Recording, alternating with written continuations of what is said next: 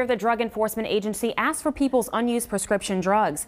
This year, they're hoping to beat last year's drop-off record. WDSU's Tammy Eswick has more on today's roundup. Betty Chambers dropped off over 100 bottles of unneeded medication at the Uptown Oshner drop-off location. She's been holding on to these bottles for years because she kept missing the drop-off date. Where would all this medication be if you didn't donate it today? Still in my house. I don't throw it in the trash ever.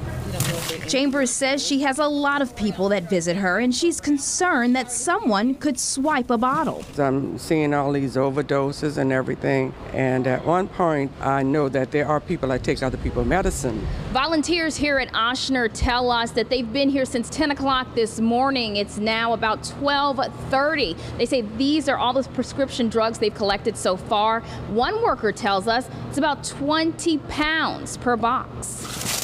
This is the 7th year for the DEA National Prescription Drug Take-Back Day. Thank you so much. The DEA says Americans turned in more unused prescription drugs last year than any previous year.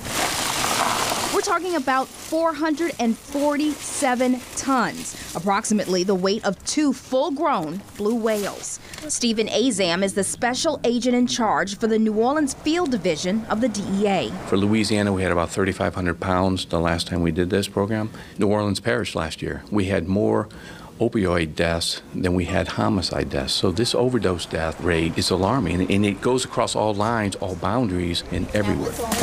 Medicine is not to be played with. In New Orleans, Tammy Eswick for WDSU News. And if you missed today's Drug Take Back Day, a second one will be held later on this year. That date has not yet been announced.